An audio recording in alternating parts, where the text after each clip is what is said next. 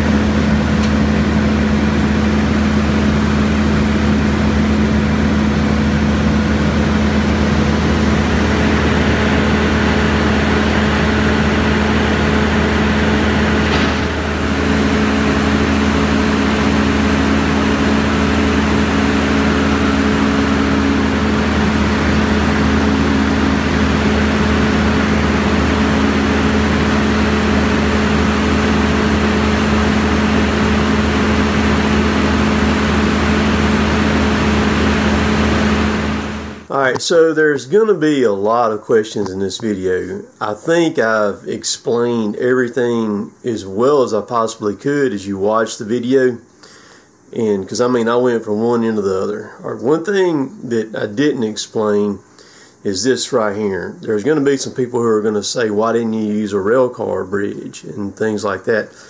Okay, so understand first of all that we have nothing to do with this. We are hired by somebody to cut and haul the timber.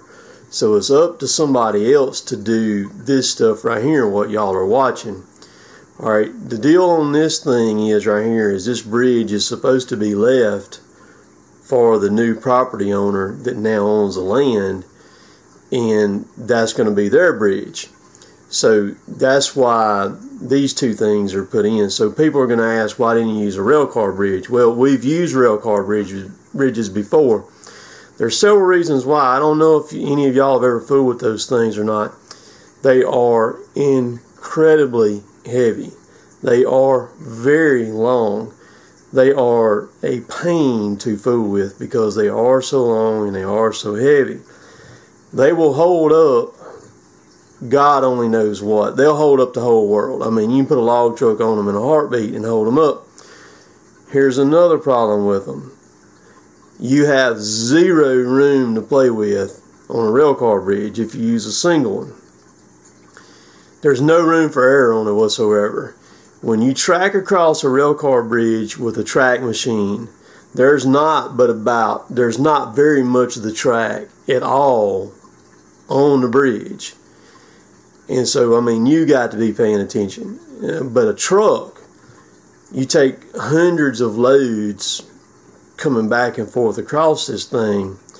The truck drivers almost have to hang their head out the window to see where they're at when they line up on the bridge, because they're not like a vehicle. When you hop up on that bridge in a truck, on a narrow one, you can't see nothing. You've done lost all your vision, period, because you're sitting up so high. You got the hood of the truck, the breathers, all that mess like that. That's the reason why there's two of these bridges sitting side by side, so we got 16 feet of width right here rather than one rail car bridge. So that's why we did that. Now we've run on this thing, I think we're on our third week now hauling on this bridge, because this was when we first did it, when we were first moving in there. And so far, we hadn't had any trouble. The bridge has settled a little bit and stuff like that. So we hadn't had any trouble as far as that goes. So enjoy the rest of the video as it goes, and I'll come back at the very end. We got everything here: grader, bulldozer on the other side of the grader, new LX 830D, 630E, 635D, my loader right here. Let's walk up here and take a look at this bridge and see what it looks like. So there's the two axles that were under both of the trailers that they cut out and then set over there out of the way. And right there's the bridge. So if you notice the bridge on the left, that's the one that dropped with Derek right there. You can see where it dropped. Okay, so from right here to right there, all this is a new section. I don't know, it's 10 foot or so to right here where they tied it into it, because it wasn't long enough to they wasn't long enough to span it by themselves.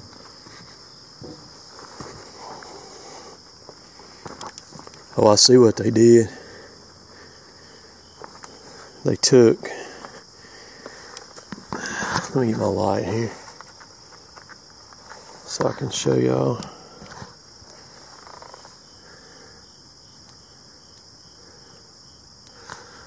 Alright, so they put some plates on the ground and then welded those legs on it. Looks like they picked this thing up.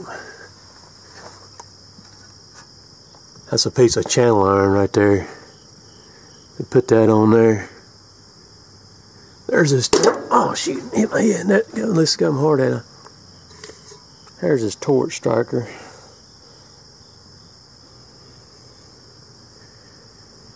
Oh, we'll try that and see how she works, I guess. Oh boy, that first thing he told me, he got out and he shook my hand. He said, I don't have my ears in, so he said, I'm not going to be able to hear you, you know. See, that's where it buckled.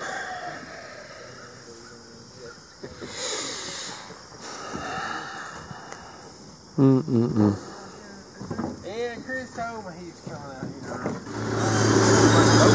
Alright, we're going to track the dozer up on it first, and we're going to see what it does here. I'm going to watch it.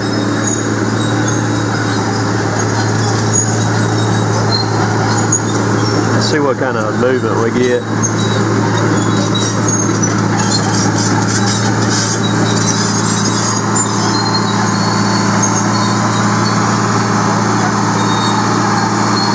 It's about to hit it.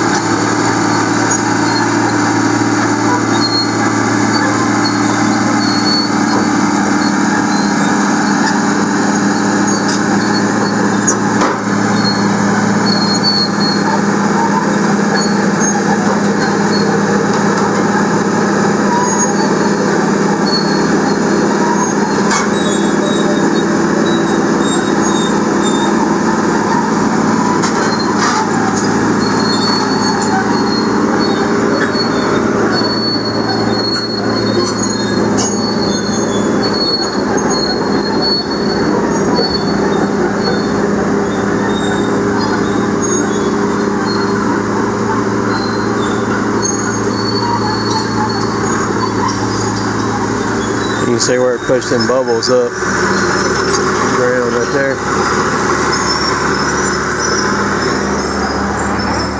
This is 650 going across it now.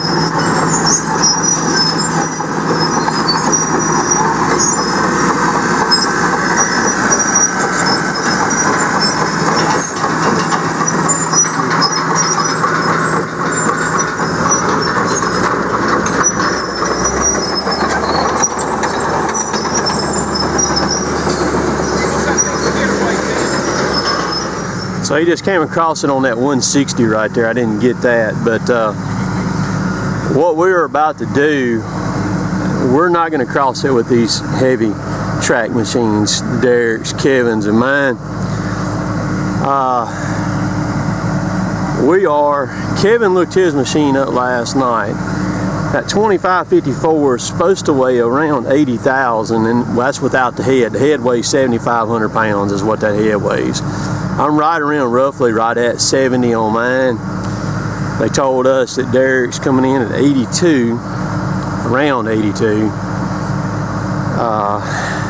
They told us that their other 830 was heavier than that one. I believe it is, but we're gonna go on up this creek here, a couple hundred yards up that way.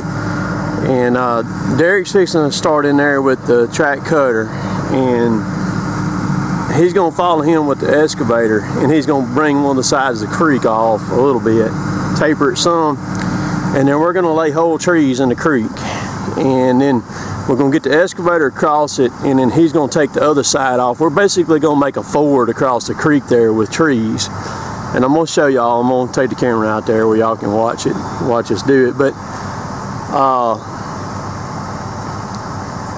then I'm going to, if anything needs to be laid better in the creek, and I'll take my loader and I'll situate in there. I'm going to be the last person to go across it. But we're just not gonna, the trucks will be fine going across that bridge right there, but we're just, the side-to-side movement when those machines are tracking on there, we're just kind of scared. We don't, I mean, if that machine or Kevin or I flip off of that thing on that low side, we're gonna land on our cab in the water. That water in the middle of that bridge is about 4 foot deep. They stuck it the other day.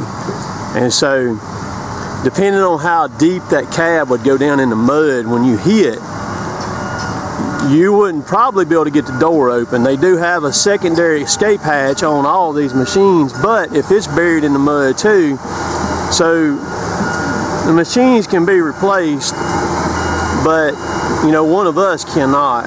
And there's no way one of us on the ground could get the other person out. I don't know what we'd do, so we're just going to err on the side of caution, and this is how we're going to do it and get on the other side of it over there. Because like I said, the trucks, you got to think, that machine right there, the tracks on it, however long they are, all that weight is sitting right there. Okay, a truck, think about a truck, you got all those axles on the truck, you got 5 axles on the truck, and it's spread out long. So the weight distribution is a lot better on the truck than what it is on one of these machines with all the weight sitting right in the middle right there. So we're not worried about the trucks. We thought about, or Kevin talked to Dad about possibly bringing the lowboy over here and loading these things up on a lowboy and taking them across with that, where the weight would be distributed out. But here's the problem with that. You got to add another 40-something thousand pounds of weight, even though it's stretched out with the tractor and the trailer on top of what the machine weighs. And then, oh, by the way, if it caves, you just lost a machine and a truck and a trailer, and possibly a person. So the only people here is me and Kevin and Derek, and that's it. We don't have no trucks here. We don't have Chad here. Nobody else is here but us and the guy on the excavator. And this is just what we're going to have to do. These machines that we run are just a lot heavier than what you normally see in the southeast here running for the most part, you know. So that's just how we got to do it this time. Show y'all what it looks like right now. Derek cut these trees here over there, and then I shoveled them over here for him to grab and throw in the creek. See, he's basically corduroying. It's what he's doing right now.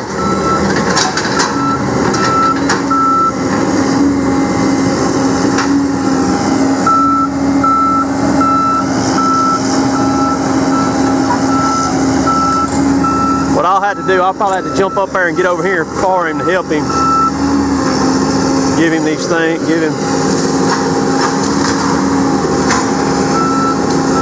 That's gonna hold us up good right there.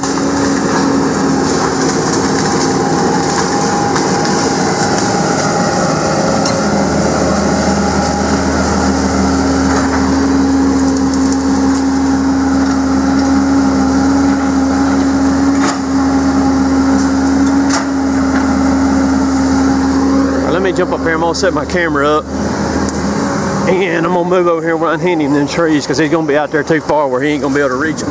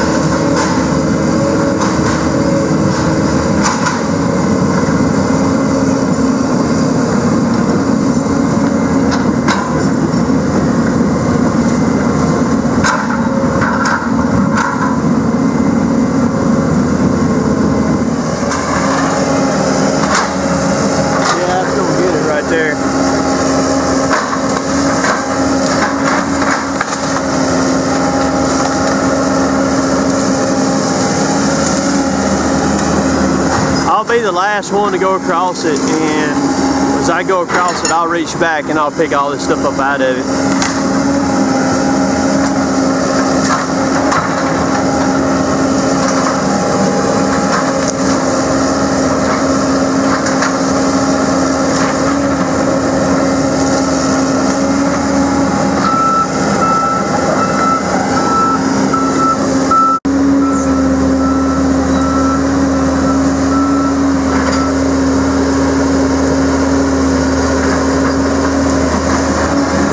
Good thing that creek's got a good bottom to it right there, because those trees are not sinking, so that's good.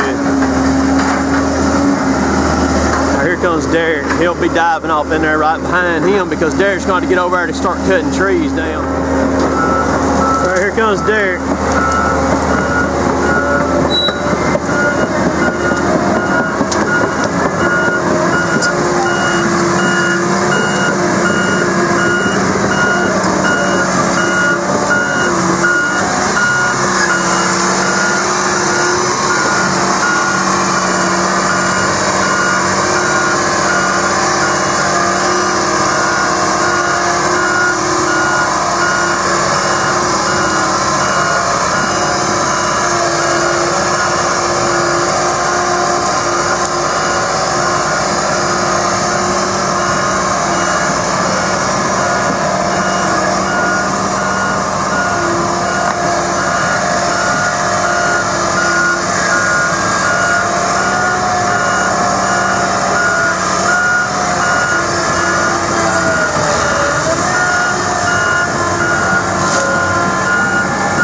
He just cut his saw on.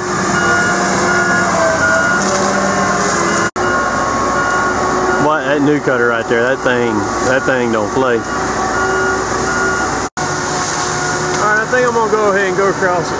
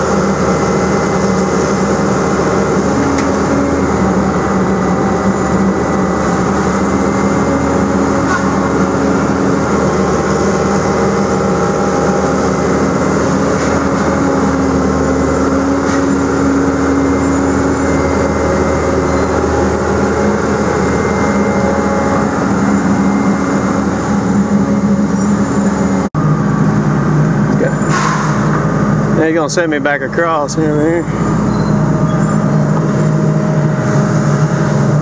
like being on a drone.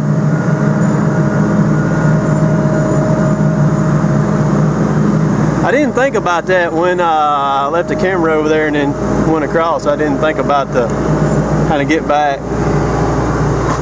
No, good deal.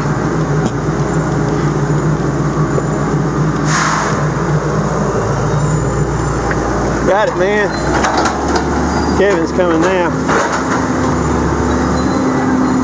We'll get Kevin across.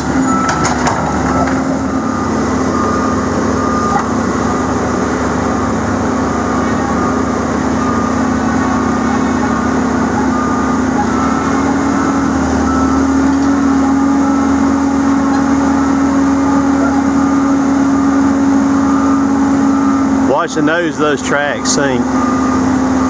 And he's put his head out. There you go. Get up on that log.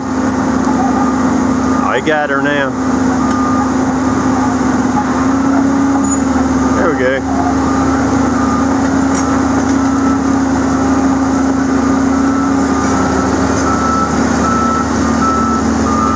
Now, stretch your boom all the way out.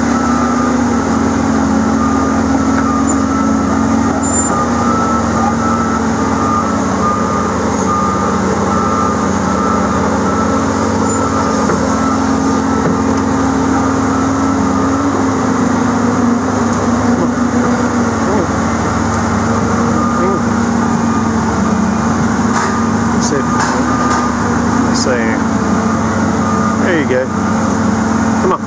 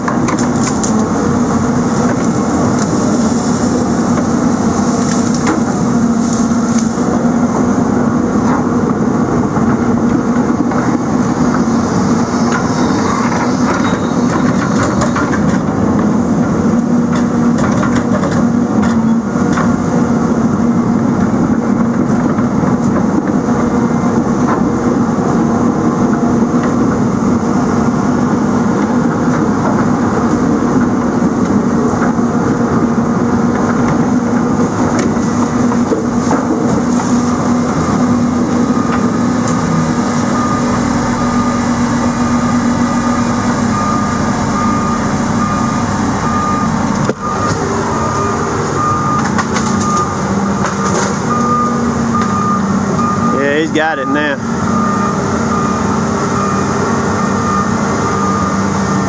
Took a little bit of that steepness out of it. Shut your boom out. Shut your boom out. There you go. Alright, he got it.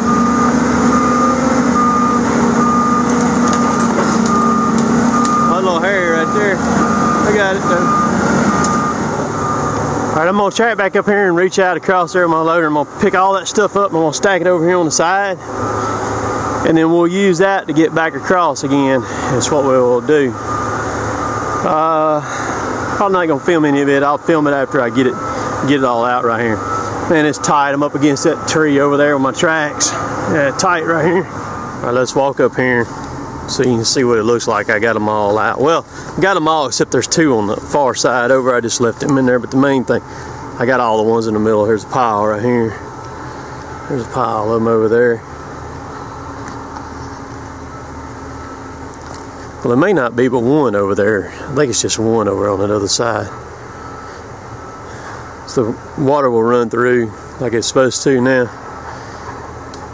Now maybe we can get the log and get a deck built and get to processing that. It's 9:04 Monday morning, so not too bad. So as you can see, starting a job is the worst.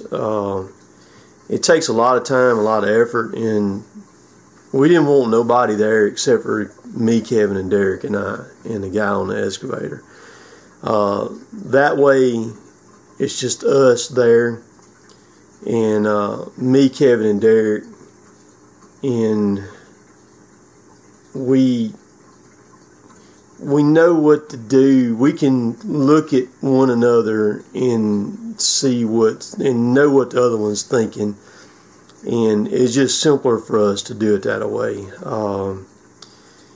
That way you don't have other confusion or anything else going on. We can just solely focus on what we're doing. We were going to initially go across the bridge with the track machines. And when we tracked that dozer across it, and when Kevin could feel the way the bridge was moving inside the machine, I was watching it. After he got across, we talked about it off camera, and we said it's not going to happen. And so I didn't say it earlier, but the footage with them setting the bridges, I did not film. It was filmed and then given to me to use. I did get permission to use or to post any of this stuff right here, and to make sure it was okay to do what I did as far as posting it. So it's a lot that goes into logging some of these jobs sometimes, and they're not easy sometimes. So far it's holding up well on us, and hopefully it'll continue. Hadn't had to do any other work on it other than just grading some dirt around at each end of it there a little bit. But hope y'all enjoyed this. Hope y'all have a good week starting out this week. Enjoy your Sunday this Sunday, and I appreciate each and every one of y'all watching my videos day in and day out. Feel free to share this video around and things like that, because this is just kind of some things that's kind of out of the norm that you don't see day to day in a logging operation, having to do this stuff like this right here. So if you like my stuff, please subscribe to me, and I would appreciate it. All the clickable stuff's right down below in the description box. So I'm going to go for now. We'll catch y'all later. Later, taters.